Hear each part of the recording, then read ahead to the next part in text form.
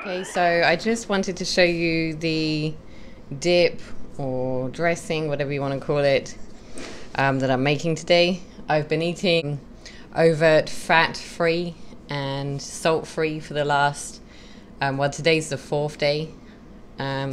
So to help me with that, I really like my savory foods. I've been wanting to eat something savory, and I felt this dressing has really helped me a lot.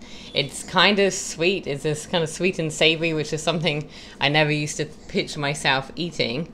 But my tastes have changed a lot over the last couple of years, and I actually have been really enjoying this. I give you real good taste buds. Instead of that trash you eat over there, wherever the hell you from. Kaylin's taking all the credit for it. Okay, so first what I like to put in is the tomatoes.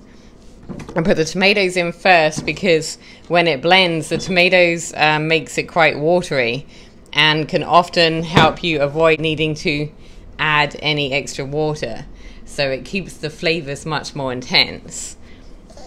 Then I'm going to add this last little bit of cactus we've got left over that we picked the other day. And then I'm going to add the peppers next, because again, they're higher in water content. So they help it blend up good without needing any extra water, hopefully. Then I've got some green onions here, or spring onions as we know them is called from where I'm from. Or even scallions. I know they call them a lot in some places. And then I'm going to add this whole lot of cilantro.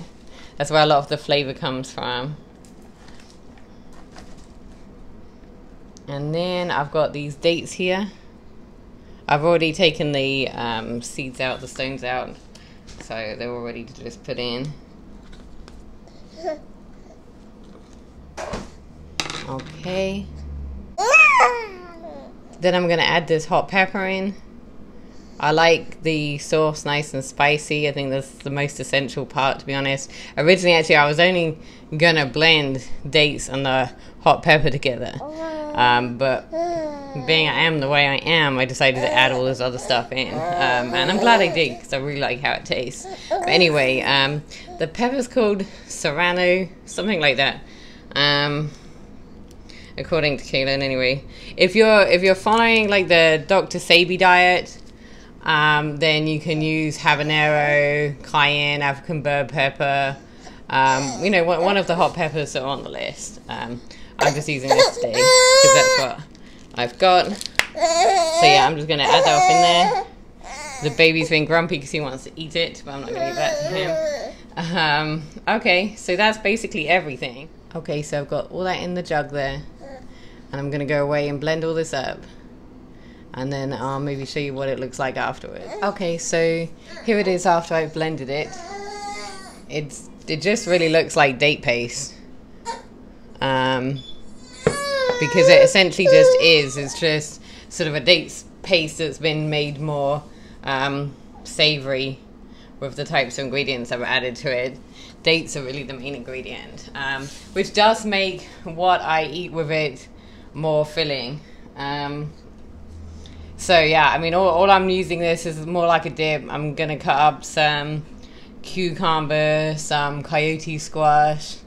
I'm gonna have some lettuce, some tomatoes, maybe a little bit of red pepper, and I'm just gonna dip that in this, and then that will be my savory food for the day. Other than that, I just had some fruit a little while ago after I finished doing my squats, and that's me good for the day. But yeah, this has been keeping me going without eating the fats and the salt.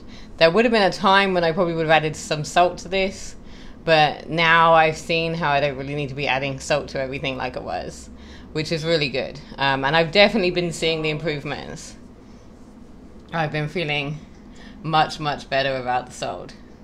So yeah, so if there's anything else you'd like to see, anything else that you see me making, if you follow me on Facebook or Instagram, then just let me know and I'll see if I can get around to making a video. I know some people have asked me to make a video on the onion rings, the raw onion rings, so I'll probably try make that sometime soon when I'm next making it for my family.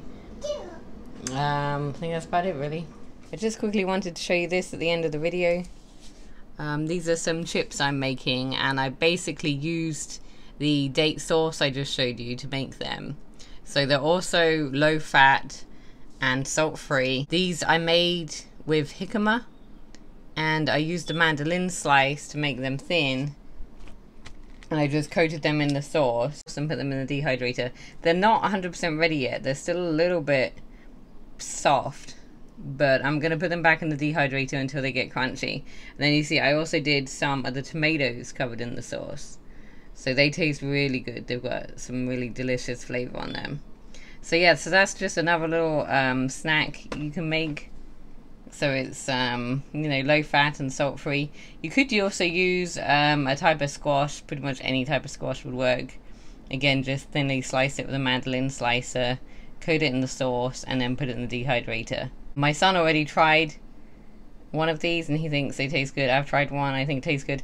Actually, I wanted to mention the sauce to me tastes a little bit like, I'm from the UK originally, and we have something called brown sauce there, and it tastes a little bit like brown sauce to me because it has that kind of sweet but spicy flavor like brown sauce has.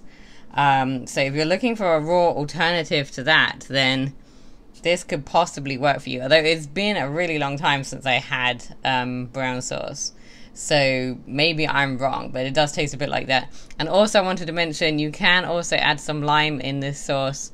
I have added it. I've made this sauce about 3 times now, and except for this occasion when I recorded it, I have actually added lime in other occasions. So that's something you can add in also.